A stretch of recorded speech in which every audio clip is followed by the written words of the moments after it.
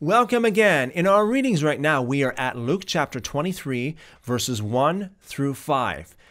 Jesus is before Pilate, and Pilate questions Jesus. Let's read it. Verse 1. The whole company of them rose up and brought him before Pilate. They began to accuse him, saying, "We found this man perverting the nation, forbidding paying taxes to Caesar, and saying that he himself is the Christ, a king." When you got someone like Jesus on the scene, and let me tell you, every one of you who claim to follow Jesus, if you are a follower of Jesus, you better take his example. You know, if you are a true Christian, you're supposed to be like Jesus. I always say this, but there used to be a big fad, in the Christian world called WWJD. What would Jesus do? Good question.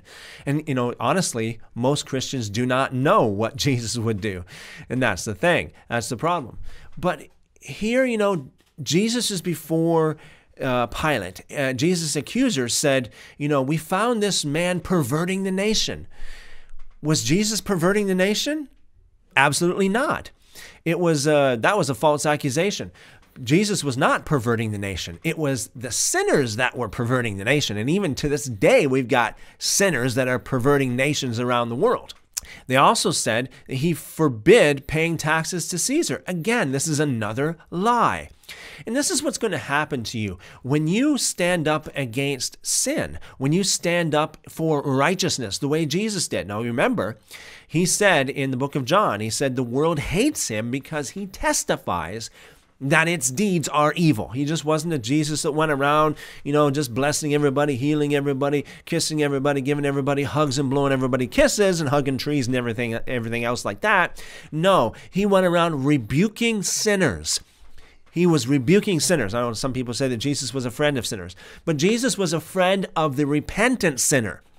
If you were not a repentant sinner, you're not going to be hanging around with Jesus very long, because Jesus was very, very vehement against sinners and against sin, against hypocrisy. You look at one hand, he did heal people, but he healed people that came to him in humility, in desperation, in repentance. On the other hand, what Jesus did was he rebuked people. Oh, yes, he rebuked people very, very strongly and very harshly. Think about some of the names he called people: sons of hell, sons of Satan, brood of vipers. You're like whitewashed tombs. You look good on the outside, but on the inside, you are like full of dirty, filthy, stinking, rotten sin. You are a hypocrite. How many times did he call people hypocrites? Many times. In fact, he made people angry many, many, many times. They tried to kill him time and time again, and eventually they did. So when you preach the way Jesus preached, when you do things the way Jesus did, when you actually take his example and you do things the way he taught his followers to do it, like he said to his disciples, go and preach the gospel. The first thing they preached was repent. What does that mean? That means turn. That means change your mind. That means change your life. Change the way you think about sin. Change your lifestyle. You're a sinner now, repent from sin and become righteous. That's what that means. And this is the same message that Jesus preached. He preached repentance in the beginning of his ministry, during his ministry, and again, he preached repentance after he died and rose again to his church. I mean, not just to the world, but to his church. Think about it. He went to his church in the book of Revelation, chapters 2 and 3, and he told them over and over and over again to repent, or else serious judgment would fall upon them. If you get the message of repentance, one of two things are going to happen. Either you're going to be angry and you're going to start false accusing, and you're going to start doing all this, you're going to start kicking back against righteousness and, being a hypocrite, or you're going to humbly accept the message of repentance and actually, repent and live righteously. These people obviously did not repent and live righteously. They were trying to find everything they could against Jesus. And what they couldn't find against Jesus, they made up against Jesus, like perverting the nation. No, he didn't pervert the nation. Forbidding paying taxes. No, he didn't forbid paying taxes. But he always mix a little bit of truth in there. And the truth is that they said that he said that he is the Christ, a king. Well, he didn't go around preaching that he's the Christ, so to say. Okay, he didn't go around saying, I'm the king. That was kind of a truth, but kind of not a truth either. It was other people who proclaimed him as king. But we all know he is king, okay? But he just didn't go around arrogantly proclaiming himself as being king, as these people like to portray him to be. Verse 3, Pilate asked him, "Are you the king of the Jews?" He answered, "So you say."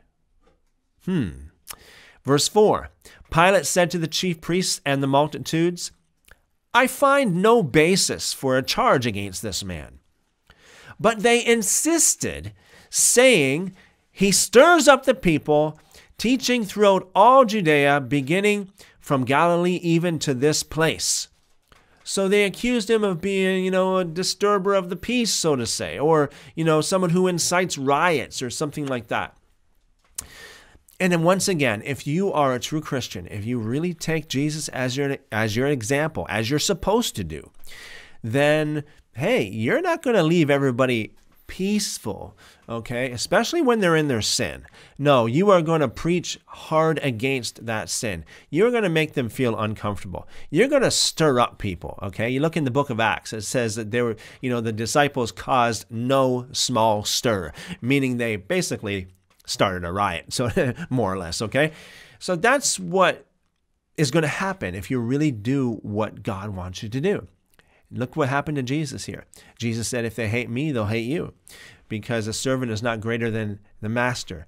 A student is not any greater than the teacher. If you're fully trained, you'll be just like your teacher. And as you go your way, meditate upon this. Meditate upon the scriptures. Think about what God said. Never, ever let it leave your mind, okay? Never forget about it. Never get caught up in the things of this world, the things of this earth. Always keep your mind, keep your eyes, so to speak, fixed on God. So may blessings be upon you as you do so. Seek him with all your heart, and you will find him if you seek him with all your heart. Call upon him, and he will show you great and mighty things. And my prayer is that you will have revelation, spiritual revelation and insight beyond that of all your peers. In the name of Yeshua, thank you.